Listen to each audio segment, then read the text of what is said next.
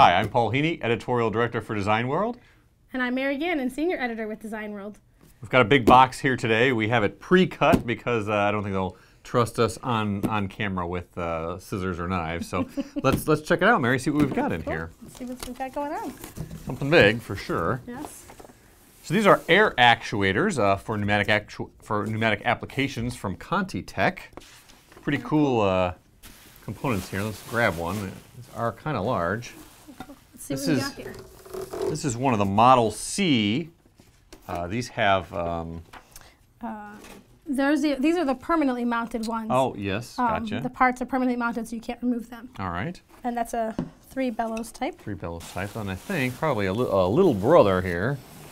And this, I think, is the Model D, and these have, you know, the removable parts.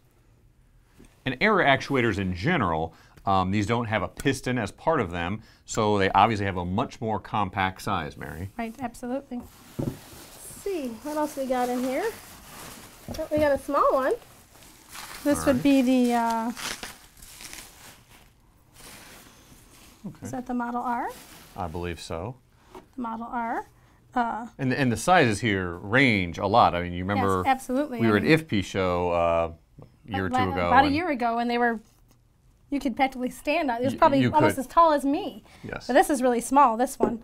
And that one has a bead ring connecting point parts. Okay. So that's the 3 differences between those, besides their sizes, obviously.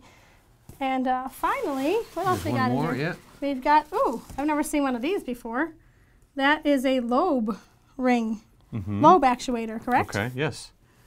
I've never seen one of those in person. Is that the Series S, I think? Yes, the Series S. Okay. And you know, a lot of these air actuators, they started off kind of in mobile type applications, and eventually they've moved into more of the industrial automation.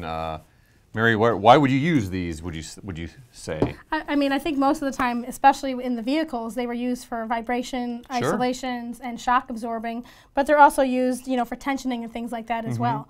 So let's look at these a little bit more in depth. Yeah. All right, let's get these organized. These ContiTech air actuators are available for pneumatic applications from 0.5 to 44 kilonewton lifting power with diameters from 60 to 90 millimeters. Now, in addition to allowing compact construction, they can also be used for lift angles up to 30 degrees, allowing for simpler articulate construction. Their elastomer bellows and then the steel top plates and beads are resistant to a variety of media, including compressed air containing oil, dust and dirt, some cleaning agents, glycol-based hydraulic fluids, and even other environmental conditions. They can work with compressed air, nitrogen, and water-containing glycol. Here, the Model C series is available in single convolution bellows from 50 to 115 millimeters and 145 to 405 millimeter diameters. Over here, also available in single convolution bellows, the D series ranges in height from 50 to 120 millimeters and diameters from 80 to 120 millimeters. The R series is also a single convolution bellows design with sizes ranging from 51 to 140 millimeters in height and 442 to 950 millimeters in diameter. And then the smaller S series is available in heights from 30 to 95 millimeters and diameters from 60 to 173 millimeters.